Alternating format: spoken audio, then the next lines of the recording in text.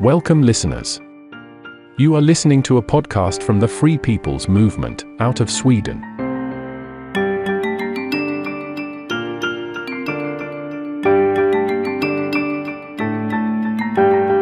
Episode 14. Money Mechanics, the Foundation of Globalism. If you are listening to the audio-only version of this podcast, make sure you follow us on YouTube and Rumble, as this episode contains some supporting graphics. As we established in our previous episode with the help from the Lord of the Rings novels, our monetary system is a system of control. The rings within a ring. One ring to rule them all. One ring to find them. One ring to bring them all, and in the darkness bind them. To help illustrate how this control over entire populations is expanded and maintained, we will in this episode go into more detail on how money is created. Money is created the moment a bank issues a loan. The loan consists of a principal amount, a term, and an interest rate. The principal amount is the same as the face value of a loan. A term is the amount of time it takes to eliminate the debt. The interest rate is the amount charged on top of the principal amount by a lender to a borrower. The bank records the loaned credit as a deposit in their balance sheet. At the same time, the same amount is posted to your account that you can then spend. Now, the same amount of money as the principal amount has been created. The money needed to pay the interest, however, has not been created. This means that for every credit created, there is a deficit for the repayment of the loan. This means that in order to pay the interest, more money needs to be created. Another indebtment has to be made, also with interest attached. And in order to pay the interest on that debt, more money needs to be created, also with attached interest. And so on, and so on. This means that the deficit in the economy is getting bigger and bigger as it accumulates over time. This is called compounding interest. Due to this fact, more and more credits are constantly needed to be able to support the cost for the compounding interest. What happens at a given point in time is that the system becomes saturated with debt. This is called the debt saturation point. What does that mean then? Well, it means that for every newly created unit of money, more than half of the value of that money will be needed to support the cost of previously created money. The problem keeps getting kicked down the road, and is also made worse and worse. What then happens is that the financial part of the economy, where trading in stocks, currencies, and other debt-based financial instruments are conducted, needs such a large inflow of money, due to the ever-growing interest cost, that the money available in the real economy will decrease. The accumulated interest cost sucks the money out of the real economy and funnels it into the financial economy. This has to happen in order to continue supporting the interest cost for previously created money. This phenomenon is called real economy deflation. This means that the flow of money to a greater extent flows out of the real economy and into the financial economy. The direction of the flow of money is out of the real economy and into the financial economy. This causes a deflation of the real economy. This large inflow of money into the financial economy leads to a rise in financial asset prices. The price of shares and other financial assets then begin to rise, at the same time as the real economy is shrinking. As the real economy shrinks, the public's ability to consume goods and services decreases, and this leads to the real economy stagnating. We then have a deflationary and stagnant real economy, at the same time as we have financial asset price inflation in the financial economy. The collective term for this condition is called stagflation. At this point, the only thing that can be done to delay a system collapse is to expand the credit mass even more. Which means creating even more interest-bearing credits, while dialing down the only parameters at their disposal. 1. The interest rate, the cost of money, must go towards zero. 2. Credit times, length of loans, must go towards infinity. 3. Credit worthiness, must go towards zero. More people need to borrow money. But this seems completely crazy, right?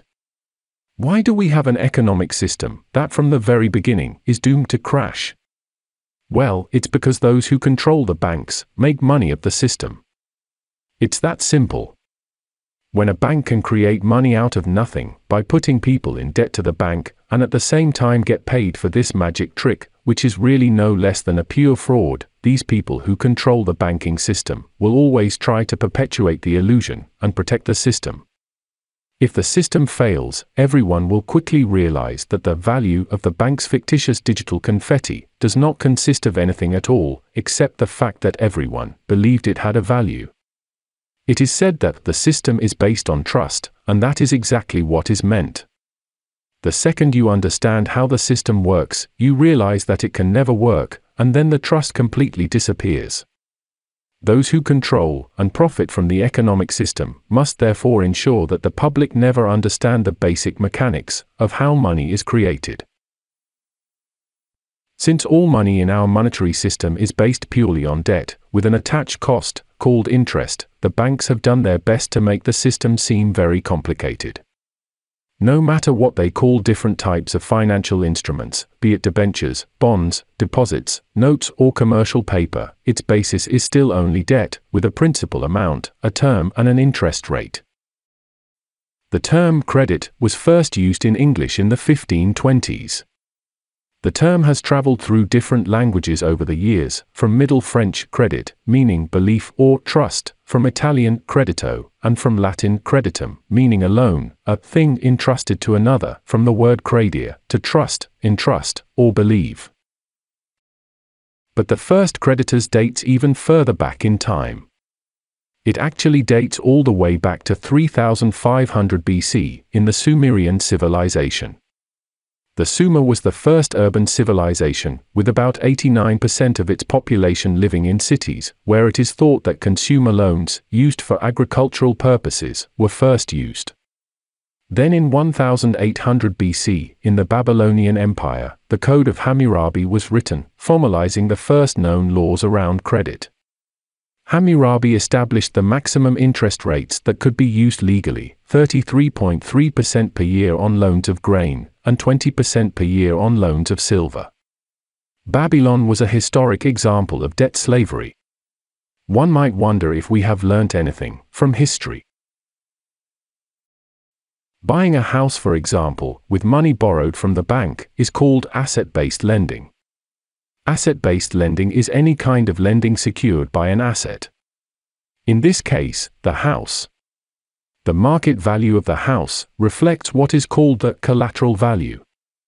This means, if the loan is not repaid, the house is taken by the bank. If the collateral value of the house doesn't cover the loan, you will still be in debt, even if the house is no longer yours. Since more and more money is constantly needed to cover the cost for the compounded interest, prices on assets, no matter what kind of asset, also have to keep rising. Like we've already said, since the system is always destined to crash, the collateral value of these assets will never be able to cover the debts.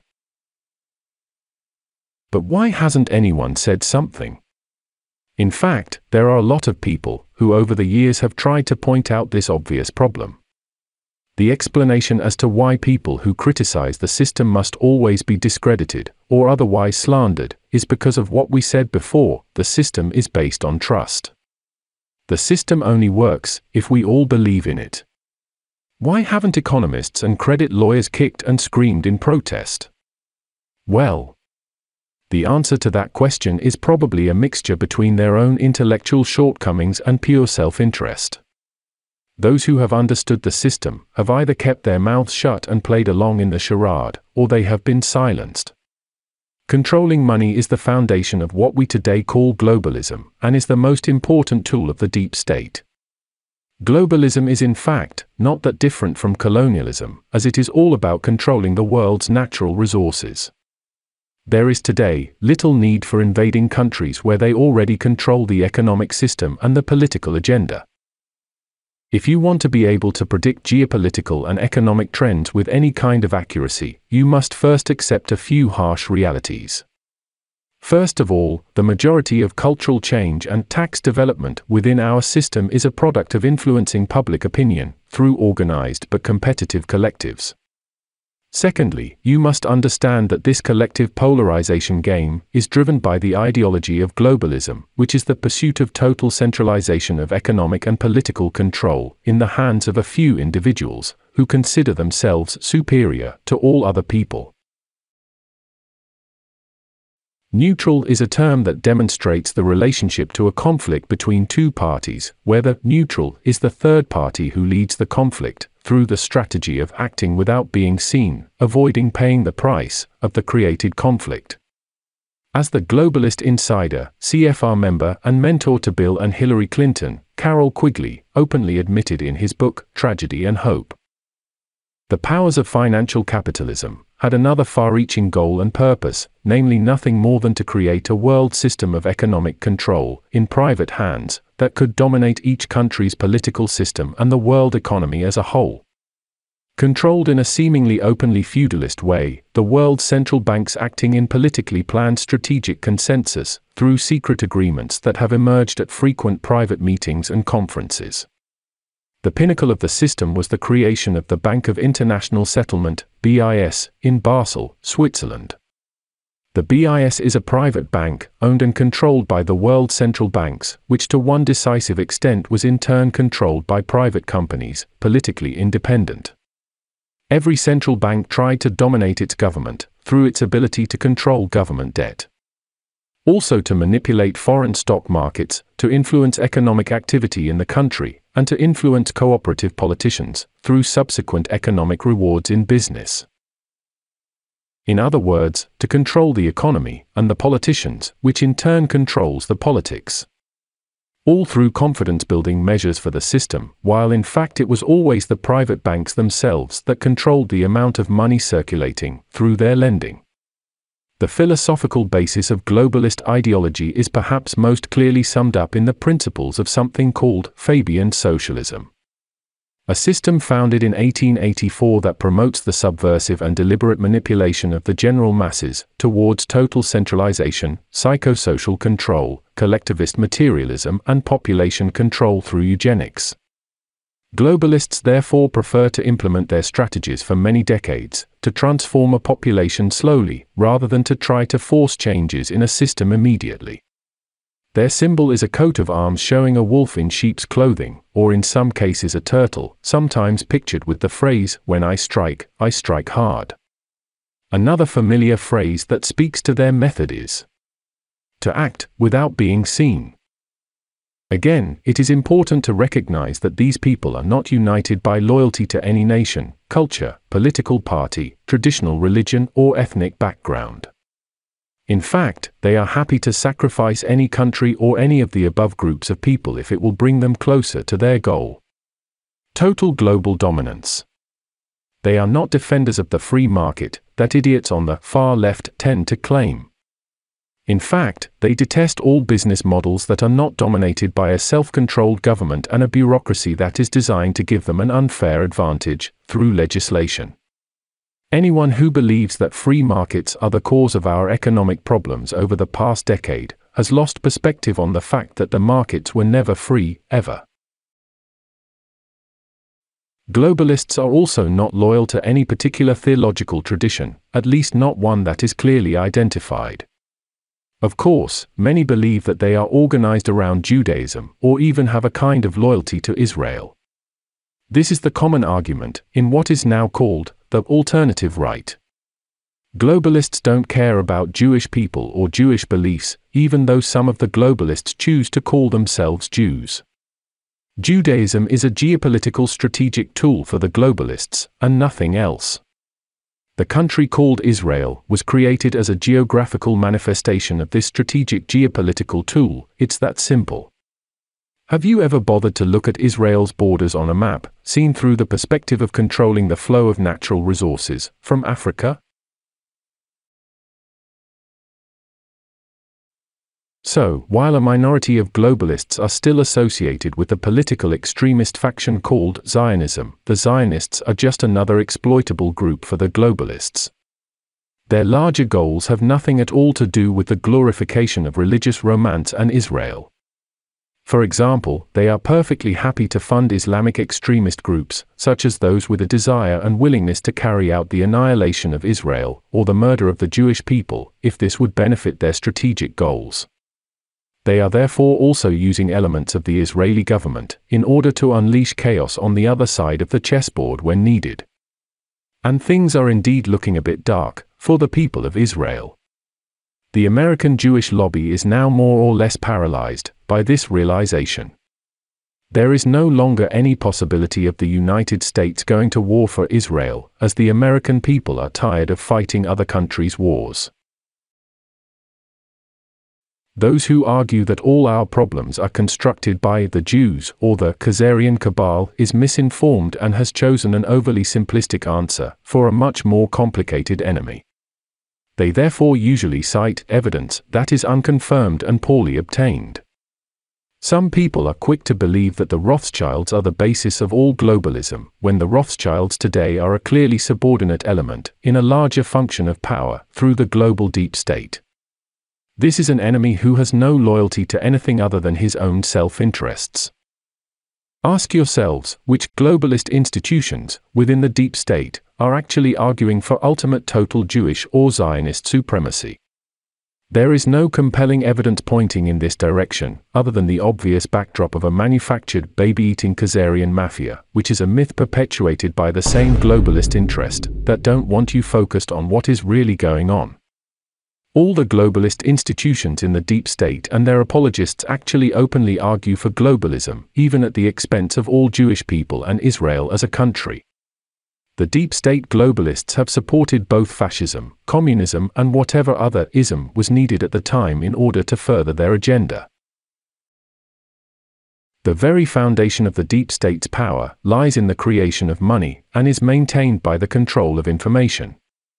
The deep state no longer have a total control of information, nor do they have control over the economic system.